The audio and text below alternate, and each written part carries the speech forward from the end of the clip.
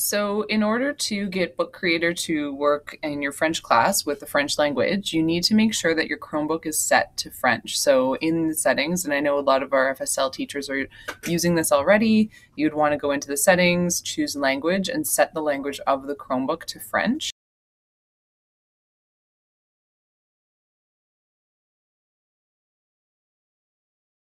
After that, when you go into Book Creator and you're working on your book,